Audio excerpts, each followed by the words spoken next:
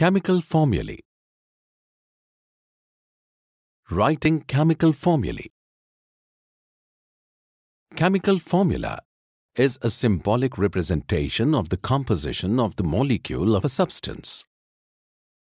Molecule of an element is made up of the same kind of atoms. Atoms of different elements combine in simple numerical ratios to form compounds. Molecule of a substance can be represented with the help of symbols of elements present in it. Valency. Atoms combine to form molecules. The combining capacity of an atom of an element to form a molecule is called as valency. By knowing the valencies of elements, we can write the formula of their compounds.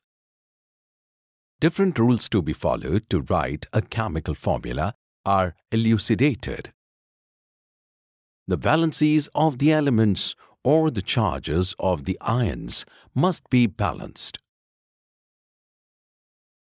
If a compound comprises of a metal and a non-metal, the name of the metal is written first and then follows the name of a non-metal.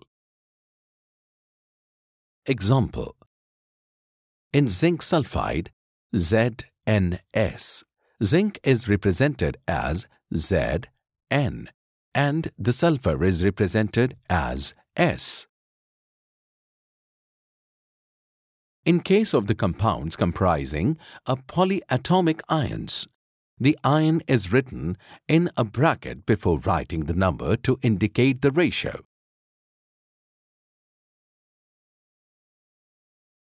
Formulae of simple compounds. Binary compounds are the compounds made up of two different elements.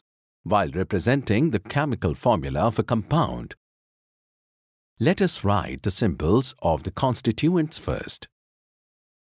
Write their valency below the symbol. Example: formula for carbon dioxide. Symbols are C and O. Valency of carbon is 4.